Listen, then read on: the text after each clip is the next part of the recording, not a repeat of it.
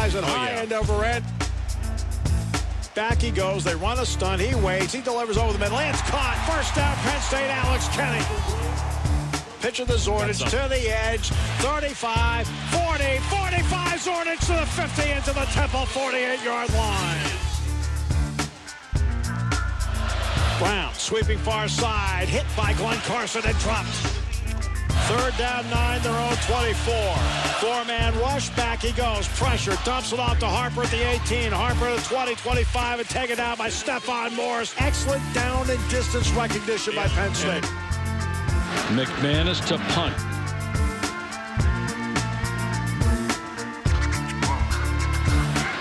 Della Valle makes the first two guys miss.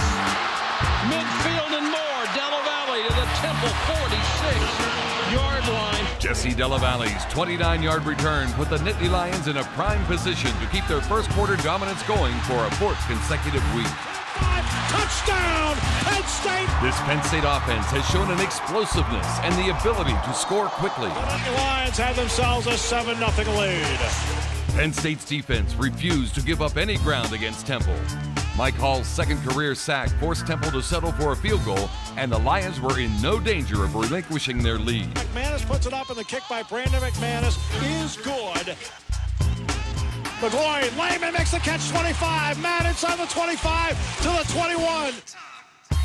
Zordich is back with McGloin. McGloin has the ball go right through a receiver's hand, and it's intercepted. After only the second interception of the season for McGloin, the Nittany Lion defense once again rose to the occasion. And Gerald Hodges to give the ball to Zordich through the seam, 45. 50. Senior running back Michael Zordich is doing whatever it takes to help this Nittany Lion offense eat up yardage and move the chains.